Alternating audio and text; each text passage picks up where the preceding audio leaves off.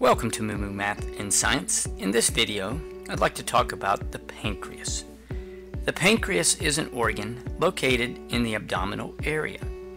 Let's take a look at its location and what it looks like.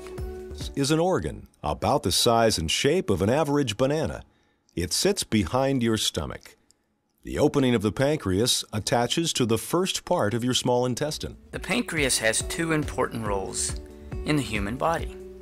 First, it helps with digestion. After food enters the top of the small intestine, the pancreas secretes a clear watery substance that contains several enzymes. These enzymes help digest proteins, carbohydrates, and helps convert fat into fatty acids and cholesterol. Secondly, the pancreas helps maintain our blood sugar levels by secreting hormones.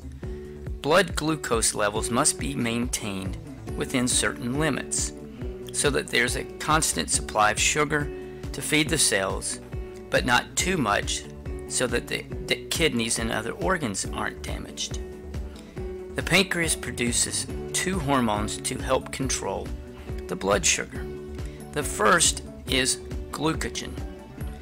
Glucagon raises glucose levels by stimulating the liver to metabolize glucagon into glucose molecules, and then this glucose is released into the blood.